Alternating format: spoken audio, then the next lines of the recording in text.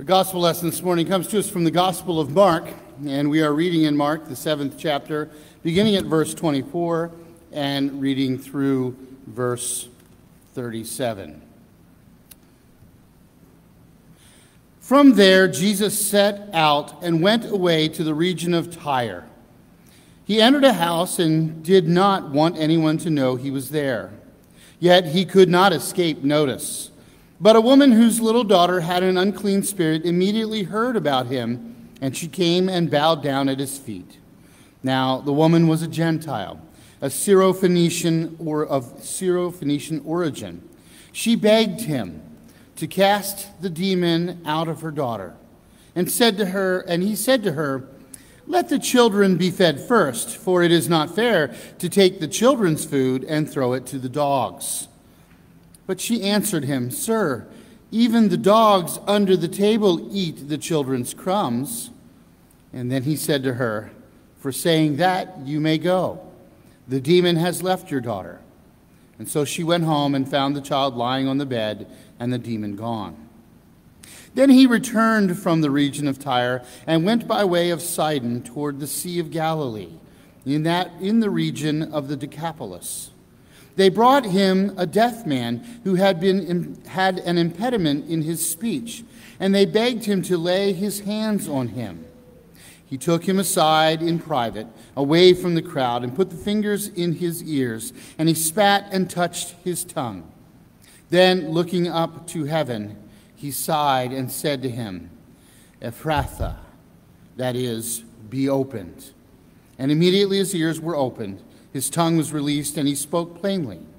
Then Jesus ordered them to tell no one. But the more he ordered them, the more zealously they proclaimed it. They were astounded beyond measure, saying, "He has done everything well. He makes the deaf to hear and the mute to speak."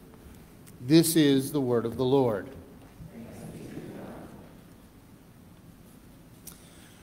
Okay, yes, this is not your average passage in the Gospels. Yes, the exchange between Jesus and the Syro-Phoenician woman is at best shocking to us, and perhaps even a little offensive.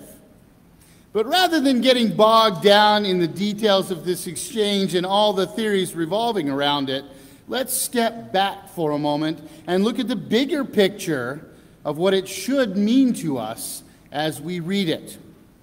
First, let's understand something. Jesus is traveling in what is basically a Gentile territory. There are Jews present, but most of the people he is meeting there are not Jewish. They know little, if anything, about the Jewish Messiah, and they care even less about the religious politics of Jewish Galilee and Jerusalem. Into the setting comes Jesus.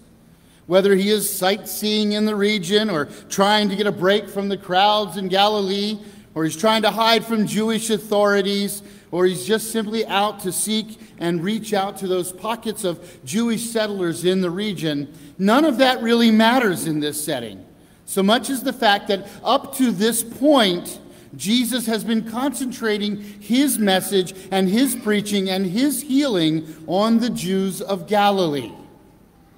Now, a reasonable person might assume that Jesus might get some rest here in a foreign region. But it is not to be so. Even here in the Gentile region to the north, the people, Jews and Gentiles alike, know his name and know his reputation. And so they seek out Jesus and his healing touch. It's worth noting here that in both these stories, it is not the person who needs healed that reaches out to Jesus. It is a mother, and it is the friends of the man who needs healing that come to Jesus on their behalf. It is not the faith of the victims that brings healing, but rather it is the faith and the persistence of the others that bring the miracle to fruition. And so in reading this, we hear ourselves being charged of this word, to likewise be diligent in our own appeals to God and Christ on behalf of others. It's easy for us to pray for what we need and what we want, but what Jesus is saying to us here in this gospel is that we need to think about the needs of others, to lift up their concerns before God and before Christ, to seek healing for others, not just for ourselves.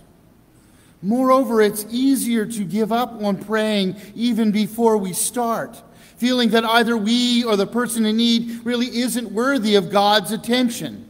But nothing could be further from the truth. We presume that both of these people being healed are Gentiles and would have been considered by many to be unworthy even to approach Jesus. And yet they did, with conviction and faith and determination. When it comes to praying for the needs of others, we should strive for the same attitude and faith in Jesus' power to heal that we see here in this woman and in these friends of the deaf man. And more importantly, we need to probably widen the scope of our efforts to pray. Which brings us back to Jesus and the Syrophoenician woman. It is a bit of a shock to find Jesus being so short with this woman. After all, though she is a Gentile, she is also a mother, one who is becoming desperate for the healing of her child. And yet here Jesus essentially calls her and her daughter dogs. It is the insult we imagine it to be.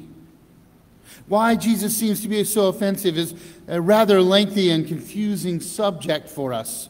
But what is clear here is that Jesus is reminding her and us that at this point in his ministry, his primary mission is to his own people, the children of Israel. He did not come to preach among the Gentiles first, but only to the lost sheep of Israel. However, even in these words, we seem to hear here that there will be a point in time when the message of Jesus Christ will be intended to go out to all of the world, to include even the Gentiles. But that time has not yet come. However, the woman will not be dissuaded. She realizes that being a Gentile, she is unworthy to be in the presence of this venerated rabbi. And yet she reminds him in those very subtle words, as I was reminded recently, that even the dogs under the table get the crumbs from the children. She recognizes that though she is not one of the family, she belongs in the household. And so her faith compels her to reach out to Jesus for even the crumbs that fall from the table. And Jesus rewards her wit and her determination with the healing of her daughter. So what is that to us? His words, "Let the children be fed first," is essentially saying, let charity begin at home. Which is a phrase that far too many of us like far too much, and mostly for all the wrong reasons do we apply it. It is a phrase that means a lot to us, but here it is essentially saying that her insistence and Jesus' granting of her request challenges us now to ask of ourselves, who are the people we serve first? And subsequently, should we be looking beyond our own little group and family when we seek to serve? Should we look at those who are beyond our socioeconomic class? Should we be looking at those who are beyond our ethnicity? Should we be looking at those beyond our geographic boundaries for people to minister to in the name of Jesus Christ? Mark, I believe, is quite clearly calling us to look beyond to the people who we most conveniently overlook and minister to them. And when we do so, it must be with a heart and an effort that is more than simply tossing them some crumbs. Just as Jesus came offering himself as the bread of life, inviting us to share in this feast that we will partake today, so should we be determined to invite others to this table of God. Not with the half-hearted leftover crumbs with no effort, but with the zeal of this woman and these friends who prayed and pleaded with Jesus. After all, this is the calling of our lives as the people of God. There are plenty of children in our midst of all ages who are in need of God's word. But I ask you, are our children worthy of so much more than the people who are beyond those doors? When given the opportunity to share the bread of life with others, should we only brush off the crumbs of the table to those others? Would not such an attitude essentially call those beyond our doors dogs who are not worthy to sit beside us at the Lord's table? Is that really who we want to be? And so it leads us back to that constant question. Are we really striving to make others welcome in our midst? Are we content to treat them as those who only get the crumbs?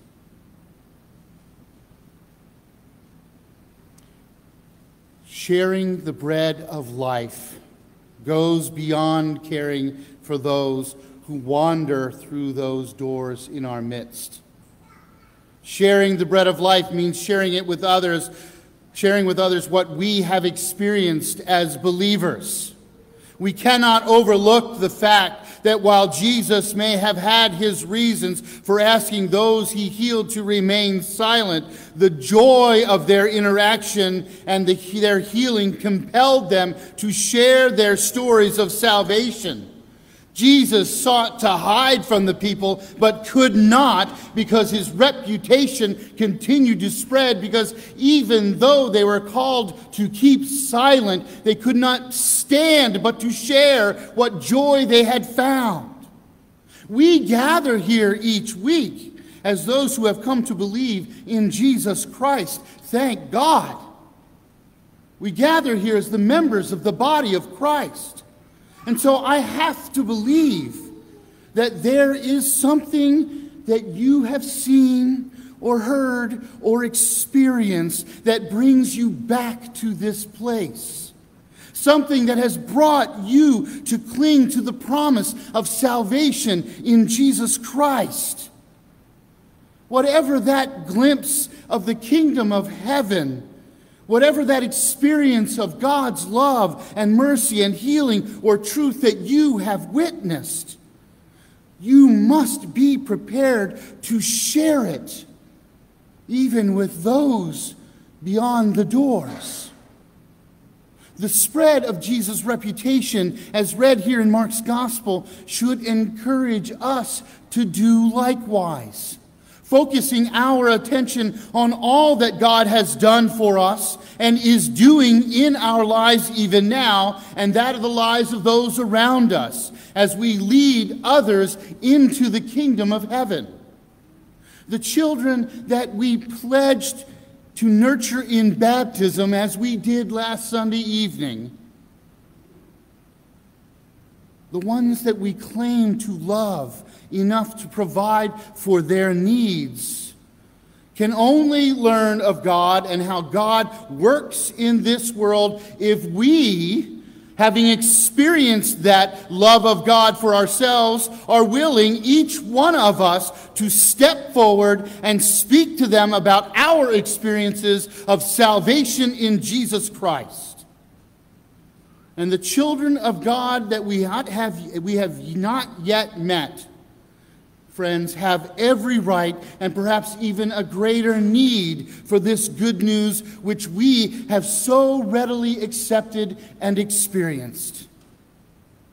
The good news that we so readily, if not greedily, keep to ourselves.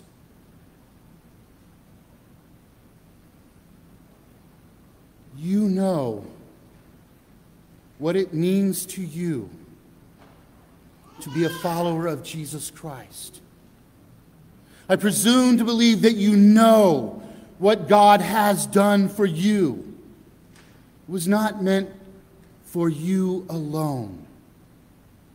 It is not a secret to keep, but it is good news to share. To share here among each other that we may encourage each other, but to share out there beyond the doors among all those lost ones, those lost children of God who now today, as never before, so desperately need to hear it. Do not keep it to yourselves. And do not simply dust the crumbs of the Lord's table off into their laps, but openly and willingly, and with the same zeal of this woman and these friends of a deaf man, share it with those who are in need. Amen.